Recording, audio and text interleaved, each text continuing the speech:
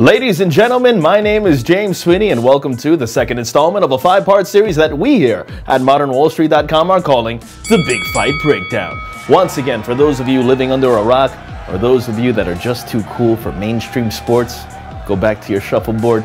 This Saturday, May 2nd, 2015, the biggest boxing fight and the biggest sporting event in history taking place at the MGM Grand Casino in Las Vegas, Nevada. 6 years in the making, and soon the public will crown either Manny Pac-Man Pacquiao or Floyd Money Mayweather as the best pound-for-pound fighter of this generation.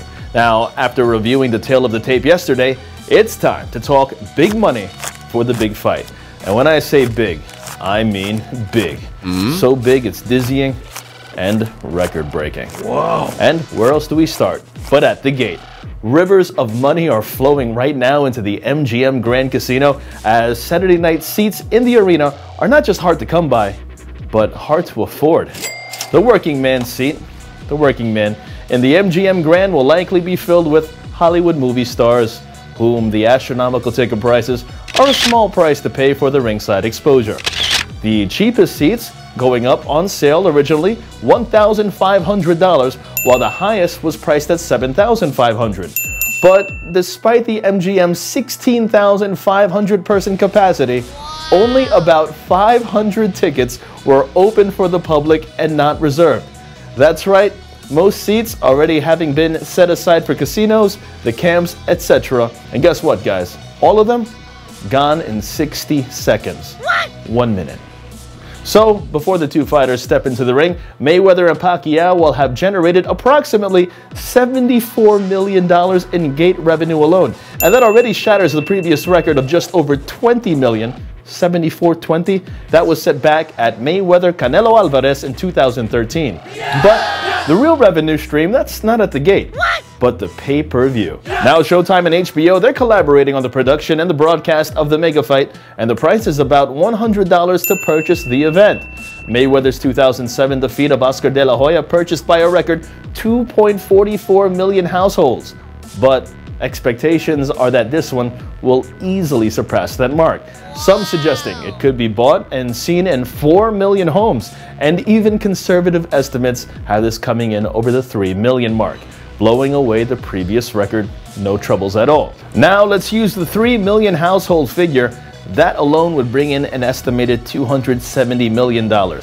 And yes, I too will be contributing my hard-earned dollars to view this fight, because how can you miss it? And then there's advertising. Just one example. Mexican beer giants duking it out, and Tecate winning the bidding war over Corona as to what beer brand will reign advertising supreme. Tecate paying $5.6 million, not pesos, dollars, for beer advertising rights.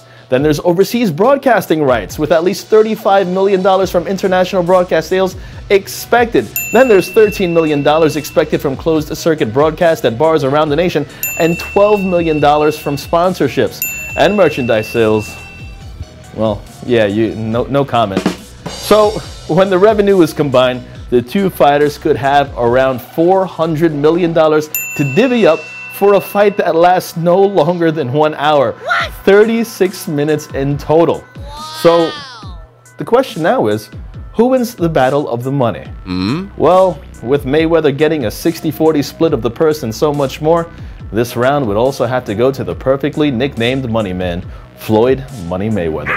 Win, lose, or draw, Mr. Money gets his money and walks away an even richer man. And we, the viewers and fans, keep contributing, but good for him. He deserves it. He's a great businessman. He's undefeated, a good fighter. But Manny has heart, and he's going to be very rich as well. Just how rich? Well, only Manny knows, right? Exactly. Tomorrow we take a look at 5 keys for Floyd Mayweather to win and keep his unblemished record. Well, just that, unblemished. And with that stated, until tomorrow, I'm James Pinoy Boy Sweeney with your Big Fight Breakdown.